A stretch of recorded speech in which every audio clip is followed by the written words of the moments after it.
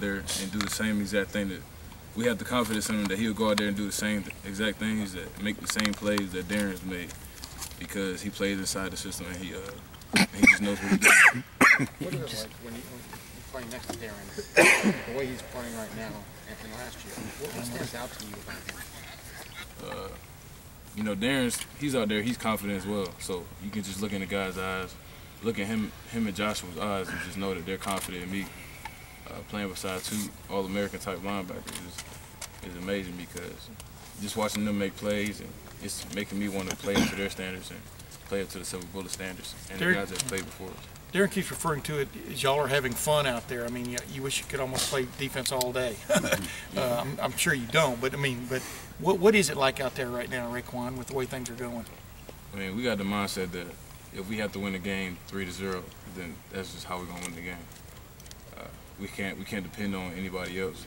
We just got to go out there and stop their offense and do our job, and then let everything else take care of itself. Do you consider yourself an honorary member of the front four right now, the way they keep throwing you up there on the line occasionally on some of those sets, and you're standing on the edge? I mean, when they present those game plans every week, do you get excited about what you see? I mean, what do you know what I mean? What do you think about the plans that you're getting right now?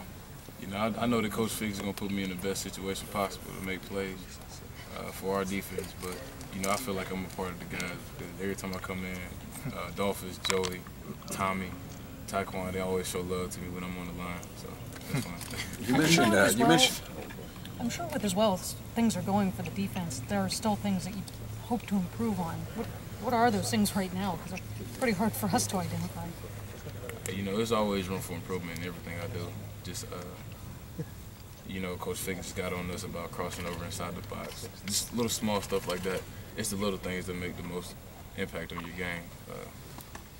Crossing over inside the box, our alignments, being precise in our alignments, getting the guys in front of us in line, making the adjustments, and knowing what the back end is doing behind us, just small stuff like that. You said earlier when the front four has been great when you kind of get the guys set up where they're supposed to be, and you just kind of mentioned it again there. And the middle linebacker is supposed to be the quarterback of the defense, so to speak. How do you think you're coming along in that role? Do you feel comfortable even as a second-year sophomore kind of being directing traffic in there? You know, last year I wasn't real confident on setting the front and then knowing what the back end is doing behind me. But, you know, with the help of Josh and Darren and even Vaughn and Tyvis, you know, those are the guys that I really work with on the play-by-play. Just setting the front, knowing what the front is doing in front of me, and whatever set the offense comes out of, Vaughn is always yelling at the coverage behind me, so he always helps me out, and I'm more confident with what I'm doing, so I can play a lot faster. When you mentioned